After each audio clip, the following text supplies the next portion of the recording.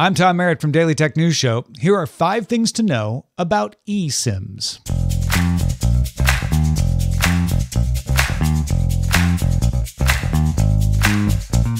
eSIMs make it easy to change what cell phone carrier your phone is using without having to pull out a paper clip and juggle a bunch of tiny little physical SIM cards. This can be a big help when you're traveling.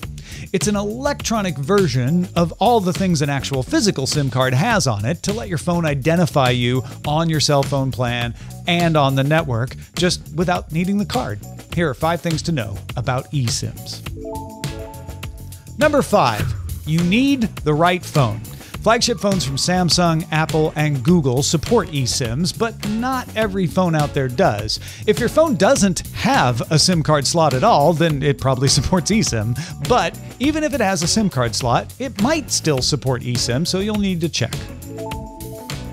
Coming in at number 4, you can't drop an eSIM and accidentally kick it under the couch. SIM cards have gotten so small, it can be a little nerve-wracking when you're moving them from one phone to another. eSIMs let you move the SIM without having to worry about dropping or damaging it. Up to number 3, eSIMs can't be removed. One of the downsides is that if you want to avoid your cell company gathering data on you, you can't just pull out the SIM card. If you're in a situation where you're concerned about being tracked, I don't know, say by a government, and you don't want to turn off the phone, you just want to turn off the SIM, well, you might not want to use an eSIM. Sliding in at number 2, you can use multiple eSIMs. Depending on your phone, you might only be able to have 1 or 2 active at a time, so you'll need to switch them in settings, but you can switch them. This is helpful when you're traveling between countries, or maybe you're in a border region that might cause roaming charges accidentally. At number 1, it's easy to find providers.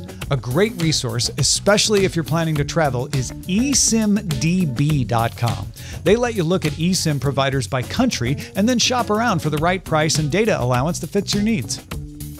We are probably headed to a world without physical SIM cards, so getting to know the ins and outs of eSIMs is a pretty good idea.